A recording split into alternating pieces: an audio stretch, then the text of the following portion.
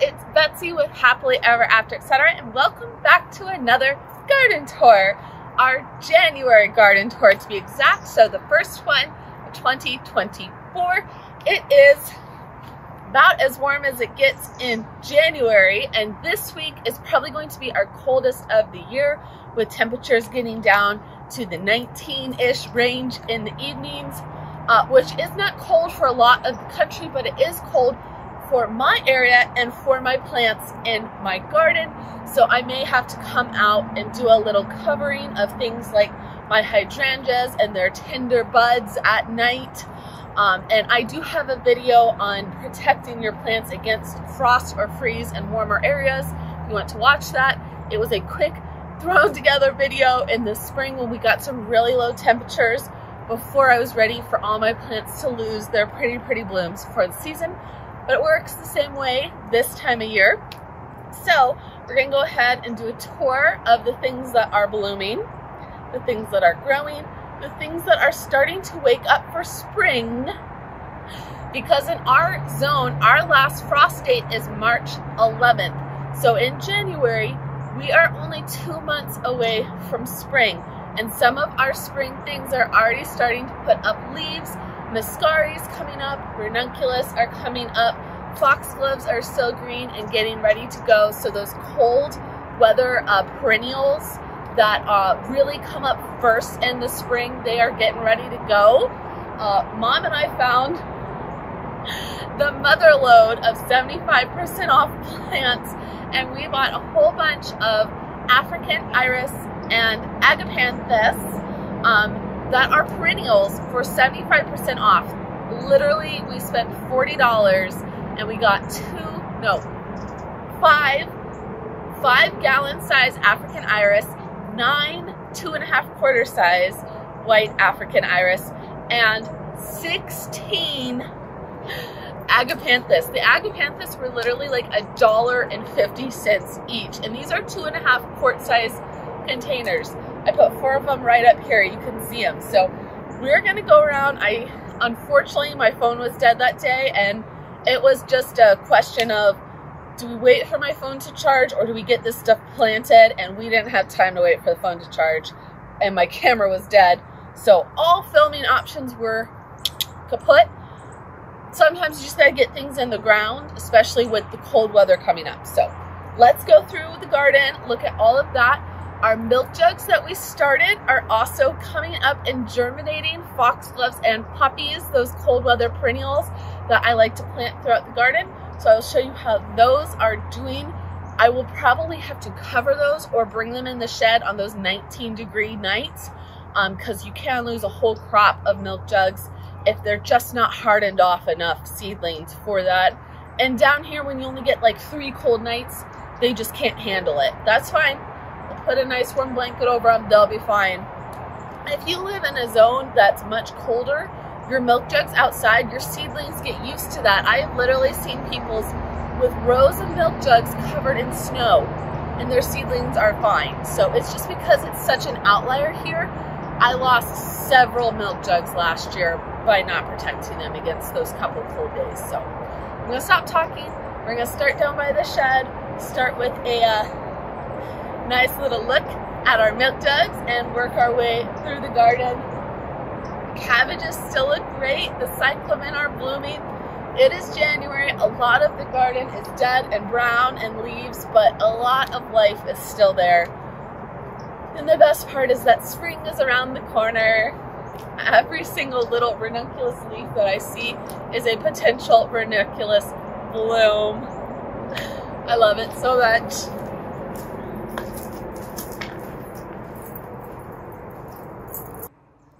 All right, so inside the shed is actually getting quite the workover. If you want to check out that whole series, we've painted, we've put up shiplap, it's becoming usable. But outside the shed, things are really buttoned up for fall. My roses are fully going to sleep. A lot of the mums, verbena has some green, but I mean, it's dying back. This is a verbena that should come back next year. If it stays green, that's a very good sign. These mums are obviously bloomed out and will need to be deadheaded for spring. You can see this ribbon of agapanthus is one of them that I've just put in. It's hard to tell with the leaf clutter litter, but there's a Laura Pedlum here, and there's a petunia here, a super petunia pink bubblegum that usually comes back. And then we've got salvia here, and all of my foxgloves.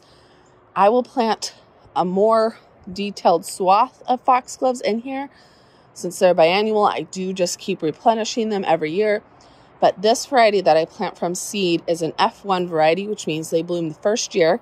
These bloomed for us last year. This year when they bloom, they should be bigger, showier blooms. And then, it's very hard to tell, but I have a whole swath of drumstick alliums throughout here. They have this little tiny foliage, and then they come up with these tiny little purple polka dot blooms. They're super cute, and they kind of go like all around this side of the tree. I've got a peony in here and some iris and glads. So things that will come up next year, but those drumstick alliums coming up is always nice.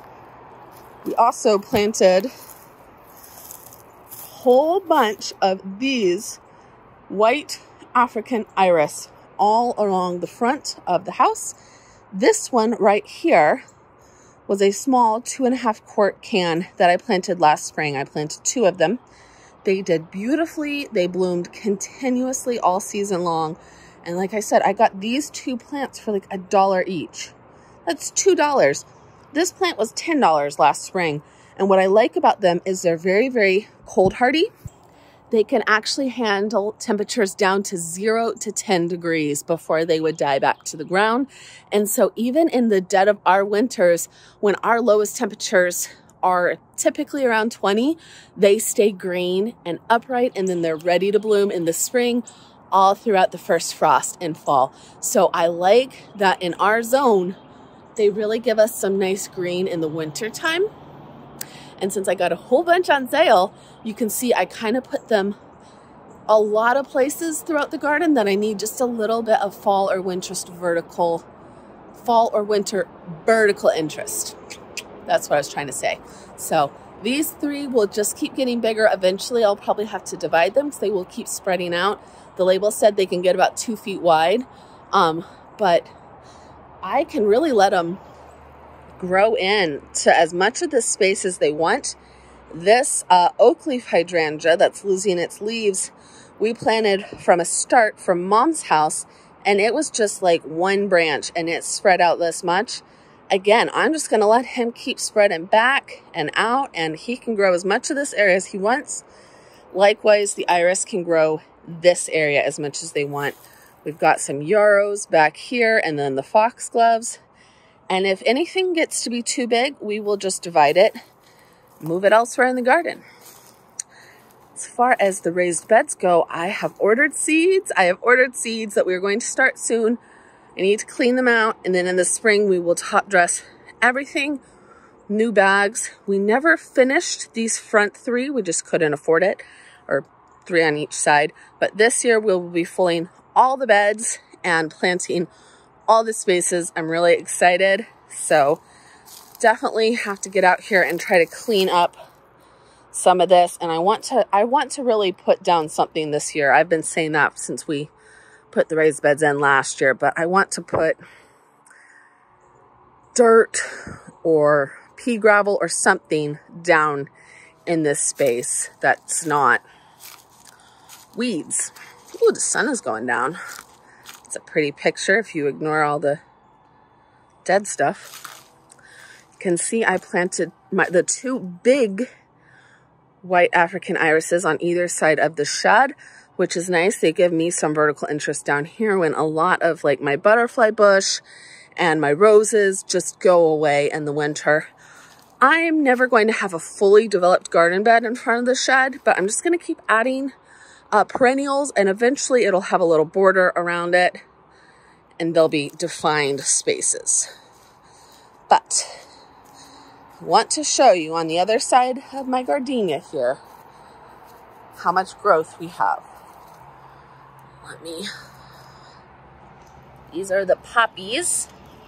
Look at all those little puppies. Sounds like I'm saying puppies. Well, these are the short poppies. The tall poppies are also growing. And then, most exciting, the foxgloves. So these take longer to germinate, but look at those specks of green in the four corners. They are growing. There you go, that's the money shot. So we have quite a few, I think 3 rows of foxgloves, 1 row of tall poppies, and a row of short poppies for my garden and my mom's garden. Cross your fingers. Last year, we only had 1 poppy survive, but we only planted 4 milk jugs. So that's why we planted so many more this year. And like I said, I didn't bring any of them in the cold weather. So we're gonna try taking better care of them this winter. I'll cover them probably with a warm blanket during those cold nights. And then if somehow we get every single milk jug to survive and we have too many for the regular garden, you can always put some in the cut flower garden. If I still have too many, well, we'll give some away. Friends like flowers. We like friends. This whole area just is a huge mess, but I'm working on it. I'm working my way back. So let's head over this way. My butterfly garden did beautifully throughout the season. All of the dill and the other like host plants for the butterflies, or the food plants, not the host plants, were completely eaten down, and I had so many swallowtails this year. So it definitely worked. I'm going to do it again this year, and I think I'm going to plant hyacinth bean on these trellises, which should grow and do beautifully. This half of the garden, my rose that needs to be clipped up to the porch a little. My gar needs clipped back. My coneflowers need clipped back. It is my poor BT. I always battle the grasshoppers on my coneflowers so bad that I end up just leaving the BT out here in the summer. Probably doesn't need to be here in the winter. Sweet alyssum, which looks fine, but it's pretty much dead, which is infuriating because my mom's still is huge. Literally the middle of January, and she has like buds. She has flowers. They're like 2 feet wide. They are setting seed in her yard. I'm gonna go dig those up. The ones we counted yesterday, and she had 8 little babies in the grass next to her big plants that had like seeded and are now blooming in the grass. So I'm gonna dig those up and bring them over here so I don't have to start new ones this year. But these all are still green, so I'm hoping that when the weather heats up, they will come back and be just fine. So cross your fingers, cross your fingers. We have the other side of the iris. I loved just the one iris here, but now that I have 3 and it fills in this space, I didn't even know I needed that, and it's so much better. So my poppies are starting to get a little weathered, but you can see they are still putting off buds and blooms. And so they will continue to do that through spring and probably until it gets really hot, but they're gonna look a little sad until it gets warmer. That's okay. A lot of these things that will bloom from fall to summer will look a little tattered and worn in the really cold parts of winter. We just leave them. That's fine. But like my cabbage is growing. All of this. Look at this. So I had about, you can see the big ones, maybe 8 ranunculus from last year that I planted in this spot. They over summered just fine, growing new foliage now. And then you can see the babies. I planted a whole swath in between of new corms this year to bolster this up. I want it to be really packed out. And ranunculus will keep naturalizing. And so as long as they want to live here, they can live here. They'll come up and be glorious in the spring. And also, ranunculus can really bloom as early as Valentine's Day if they're happy in their place and they're planted early enough. Since mine will grow year round here, I don't ever have to dig them up. They should bloom for us next month, at least the first round of blooms. they'll bloom continuously for quite a while. So here's a finger. Here's a finger. I need a break, apparently. Here is hoping that they bloom early, they bloom long, they keep coming back year after year, they naturalize. Tulips and daffodils won't do that in our zone because we don't get cold enough. You have to chill them every single year. I'm going to be planting my tulips next month. It's a little different in the south, but Ranunculus, they love it here, and we love them. You can also see that, well, I have 1, 2, 3 agapanthus that were divisions of my mom's plants that I planted 2 summers ago. 1, 2, 3, 4 brand new agapanthus. They are bigger and bushier and beautifuler than the ones I've had growing for 2 years. And that's because mine have died back a little bit for the winter. These were obviously in a greenhouse, but these were on the distressed plant 75% off rack. I paid $1.25 for this plant. All 4 of these. $5. The girl at the checkout was like, do you think you'll be able to bring them back to life? They're so distressed. And I was like, honey, they're not dead. They're just sleeping. They're not even sleeping that hard. They're fine. If you had more, I'd buy more. I bought 16 of them. I was very happy. My pansies look great. My cabbages look amazing this year, which is great because moms are getting eaten alive. Mine got eaten alive last year, so whatever critter was eating mine went to her house. But you can see my 2 Ranunculus that came back from last year. I only planted a few forgotten corms here. And then I planted 5 more here, here, here, and here to kind of ring this area. And you can see the new ones are starting to come up. Ha ha ha! Also have muscari starting to come up by our yarrow, our new yarrow plant. And I have a whole bunch of muscari to plant, so I'm going to have to come in and kind of marry this and then put some more in here and just keep going. These are the kinds of things that you don't have to add in all in 1 year. But the muscari are coming back. They are naturalizing. As long as they bloom for us, we'll be happy. But I finally cut down my lantana. You can see the garden stops here. But there was leaves all the way under the lantana that came out to here. The lantana was very happy here this year. Should come back in our zone, knock on wood. There's still green at the bottom of the stems when I cut them back. But I wanted to cut them back to see if the muscari under here lived. It did. It's naturalized. I planted 5 here last year and 5 there. And I can count right now. 1, 2, 3, 4, 5, 6, 7, 8, 9, 10, maybe 12. So it's almost doubled. Like, that's awesome. So I'm going to add a few more in here. Just adding and adding, and they will keep naturalizing. Eventually, we'll have to divide them, move them about. You can see in this side where there's less sun, there's not as many up yet, but they are coming up. The muscari and some of the tulips from last year. I left a few tulips to see how they do. Usually is not the weather that kills the tulips here. It is the moisture. They cannot handle being moist and soggy. But my hydrangea, look at all the buds. Glorious, all down the stems. And this whole plant is just beautiful. You can see how big it is. It's not great in the winter because it leaves a big dead spot, but in the summer it fills in this whole space, and it's beautiful enough. It's a lace cap pink hydrangea that I just deal with the dead spot in the winter. But I did plant an iris here, so we have at least a little vertical structure to fill in on this half, and one here yesterday. The pansies, ornamental cabbage. My pincushion plants are still doing okay. Verbena should come back next year. Ranunculus coming up here.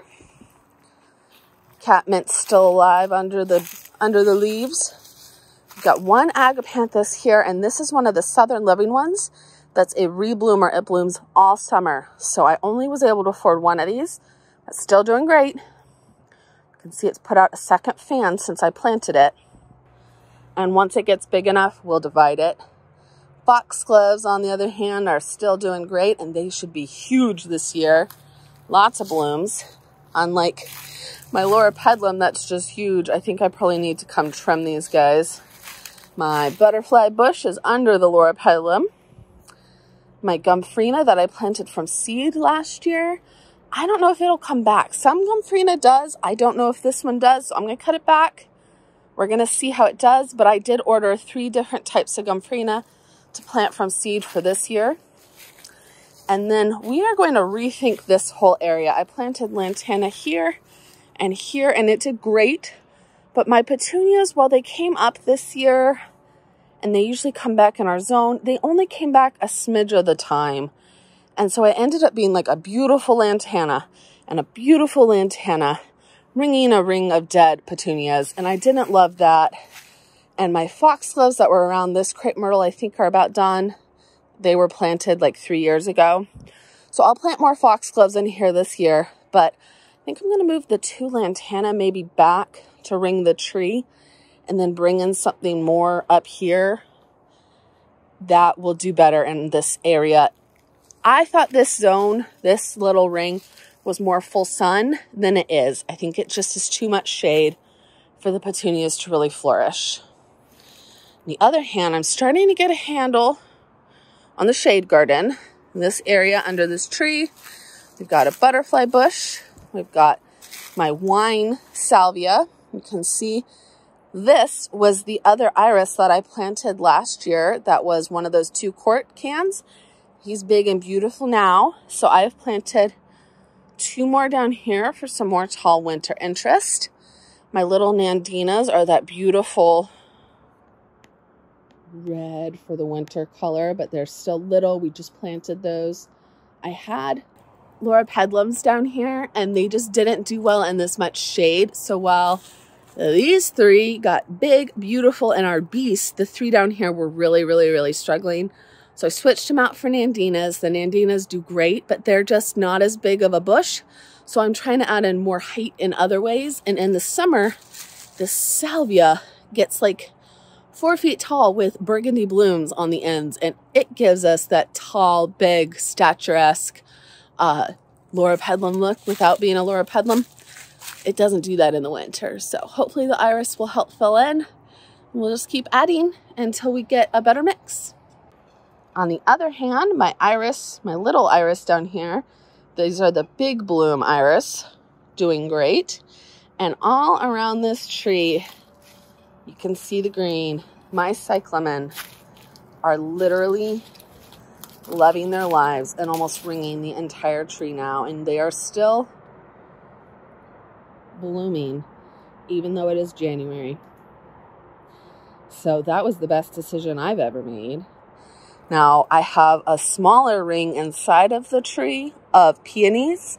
And so far they're doing really well. I'm icing them every week. If you have not watched that video, we don't get cold enough in the south for our peonies to bloom without ice. So you have to come out and ice them every week in the winter so they think it's cold. I have a video on that. It's not hard. You put ice on the peonies.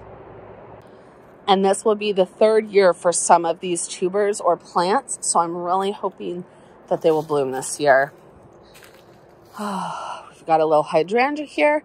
And then the rest is just peonies and iris and foxtail ferns. So we're just going to keep adding the things that can handle this light down here until it's big and full. My Vitex looks like nothing but a stick right now, but it has almost double, tripled in size this year. And it has a lot of buds on it. So eventually it will cover this whole area and just give us a nice soft look for this half of the house. And that is the whole garden for January. I am very happy with the blooms, with the plants, with the potential for spring. And it looks like I'm going to be here all summer this year. We're going on 2 cruises, but one before summer and one after summer. So I'm really excited to be in the garden for a whole summer. means we're going to be able to do a lot of damage, y'all. Either way, you know, growing a garden is not a marathon. It's not a sprint. It's a marathon. And for its 3rd year, I'm really excited. Things are really starting to come into their own. And more than that, I'm just figuring out what does best in which light, because this half of my garden is like a full shade garden, hardly any sun. And the other half is a field. It gets full sun, and they're very different requirements. So hope you liked this tour. I will be back in February to show you the same thing, unless my ranunculus are blooming, because it looks the same until spring starts. Bye.